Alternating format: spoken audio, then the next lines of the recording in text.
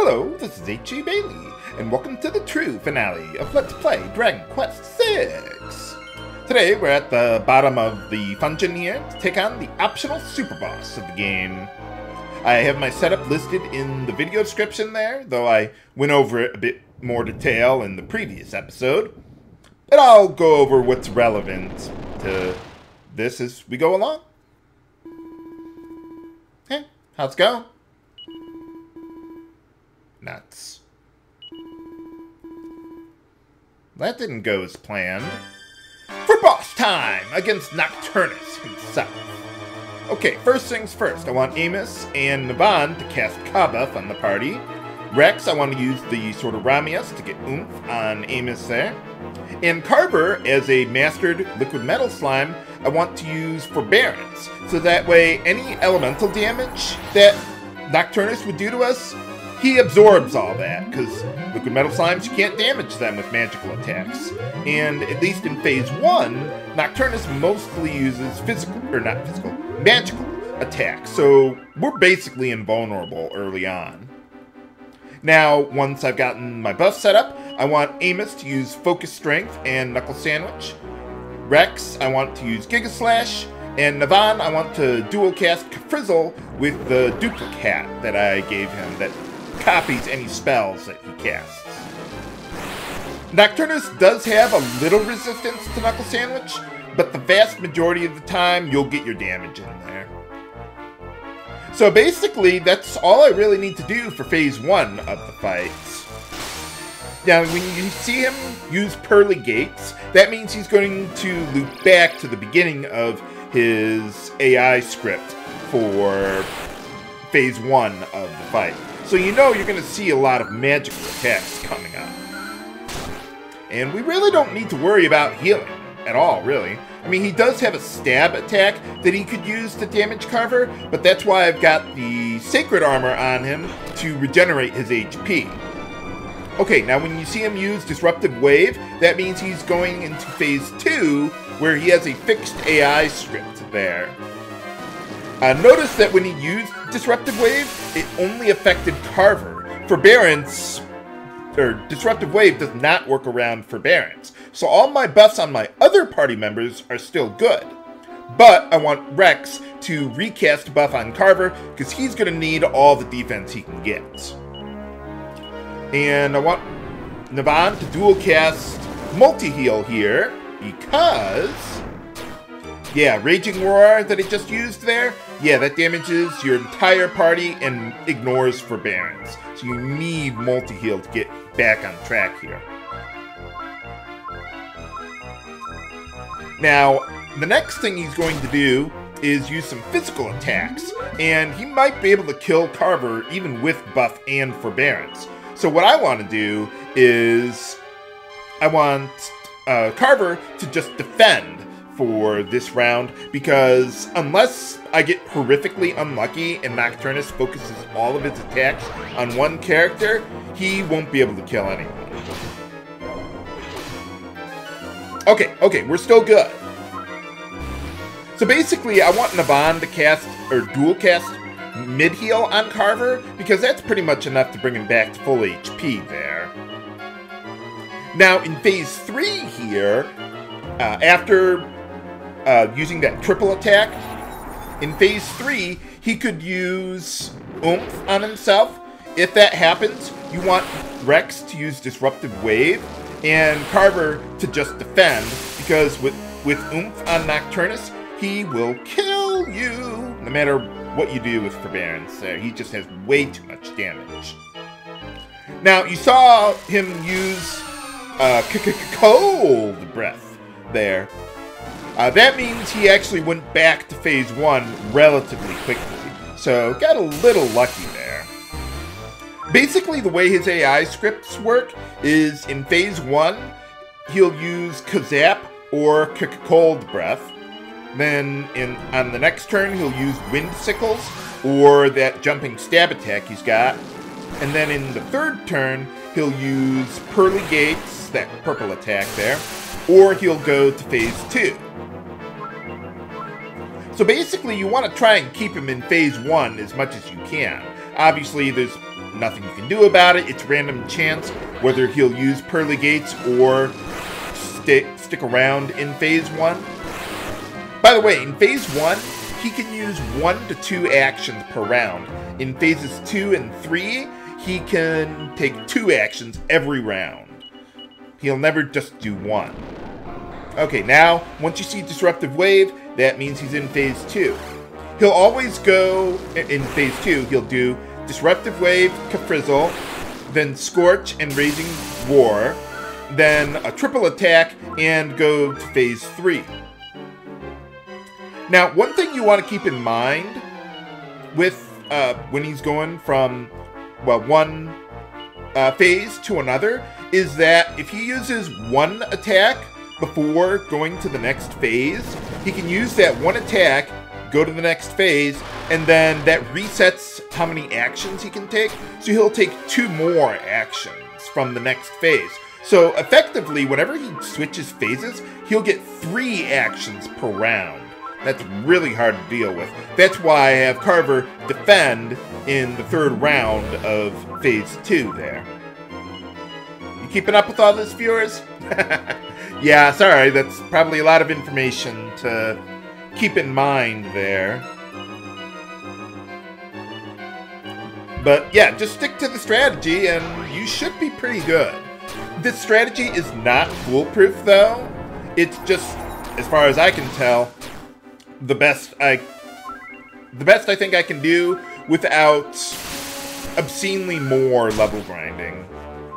Because basically the strategy revolves around Carver being a liquid metal slime and using forbearance, while I have Nevan keep everyone healed, either with dual casting Multiheal or just mid-heal on Carver there. And Carver can basically absorb any magical damage that Nocturnus can do to us. Oh yeah, another thing he can do in Phase 3, he can also use Lullaby, which guarantees put you to sleep, even Carver, as a mastered liquid metal slime. So you want to watch out for that. Phase 3, by the way, his AI scripts, he can take 2 actions per round, and then he'll use either some slash attack like Metal Slash, Dragon Slash, Falcon Slash, or he'll use Lullaby or Oomph. And then, randomly, he'll go back to Phase 1 there. But yeah, his AI script in Phase 3 is completely random. There's no fixed AI script or options for one turn to the other like Phase 1. No, he just chooses whatever actions he's got at random. So yeah, it's not like against Mortimer there, where I could plan for when he's going to use Raging Roar and Lullaby by having Rex using Kaklang. Now, nothing I can do about that. Well, we're out of MP for Rex there. Yeah, nothing we can do there. So now what I'm going to have Rex do is pretty much be support for the party with, where is it? Hustle Dance. And Amos and Nevan are going to have to carry the load for the damage. So basically, whenever you're stuck in Phase 3, which sometimes can happen, where he just keeps on using physical attacks over and over and over again, and there's nothing you can do about it. But once you see Nocturnus use Kazap or Kick a Cold Breath, you know he's back in Phase 1, and you basically have all the time in the world to get your party back up. Well, maybe not all the time in the world, but you know what I mean. I mean, with Carver using Forbearance, Nocturnus basically can't damage your party. The only thing you can really do is, like I said, Phase 2 uses Raging Roar, so that gets around whatever you can do. By the way, in Phase 2, when he uses Disruptive Wave, he will only do that if you have some buff on your party, whether it be like Kabuff or Oomph or whatever. But alright, got it.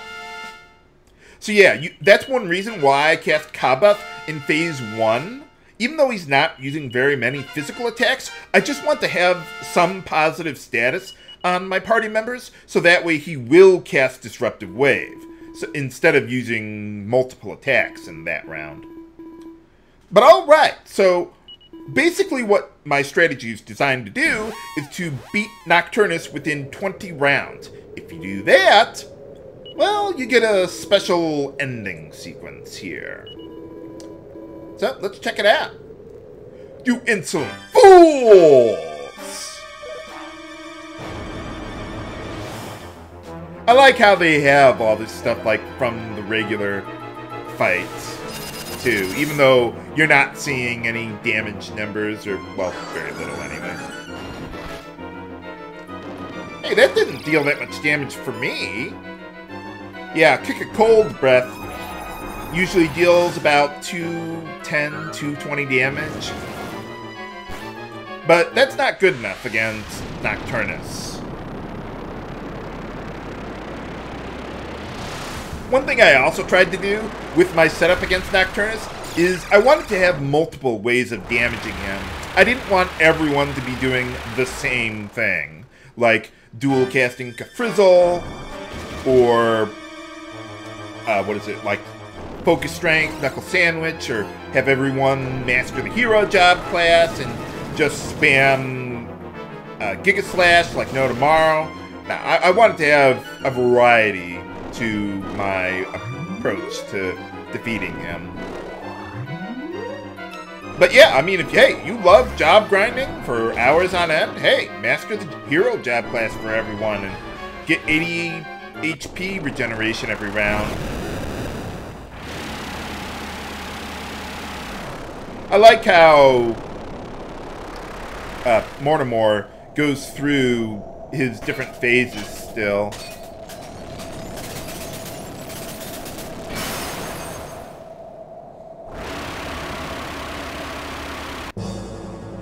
Well, at least it looked like people of Castle Graceskull had the right idea, after all.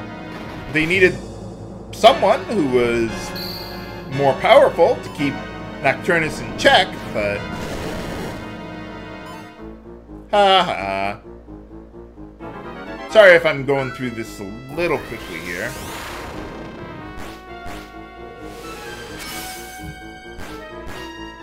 I wish Crackle was more useful. I mean, Kaboom is pretty cool, and so's Zap and Lightning Storm and what, Magic Burst here.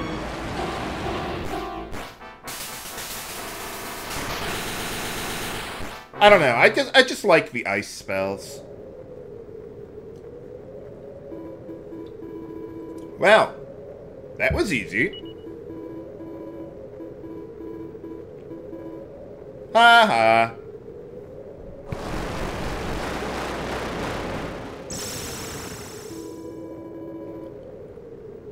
Oh, well, you seem awfully cordial. Thank you. Uh-oh. Not again. Now, there are some things that are going to be different during the ending here, and some other things I want to show off that I didn't do the first time around. So, I'm going to be skipping around through the ending. Basically, anything that I don't show off is stuff that's identical to the original ending. So where are we gonna go now? Oh, you guys are just gonna leave me hanging? Come on, man. Why can't you just teleport us out? Well, we got Pegasus to do the job. How are the sages gonna get back anyway? I mean, they don't have Pegasus. I don't know. I wouldn't worry about it. It's probably not important. Okay, we're back at Ghent during the ending here. And some people wanted me to show off a little piece of dialogue that you get in the party talk here.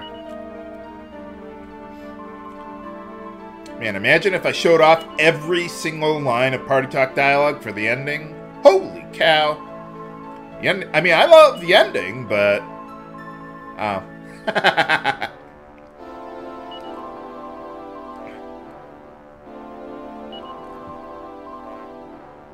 Oh, okay. What, are you just talking to her telepathically, or what? Oh. Maybe that's why she stayed on the ship before we took on Murdaugh there. She was just seasick or something. Too embarrassed to say or anything. Well, anyway, another thing I want to show off is that, well, I have more party members, so I want to show them off a little bit at Somnia there in the real world, so see you on the other side.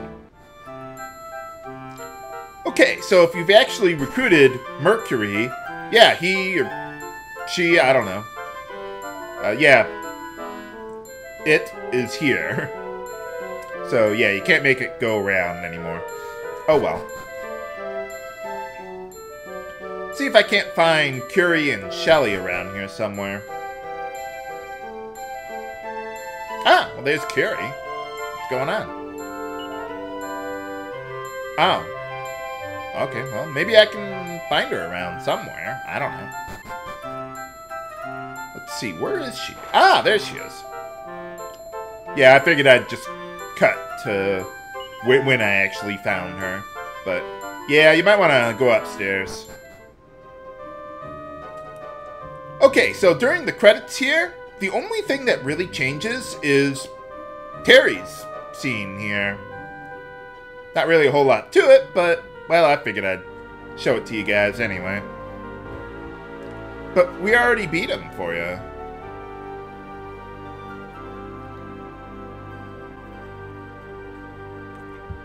So that's all for Let's Play Dragon Quest VI. I hope you've enjoyed it. I'm really going to miss this LP.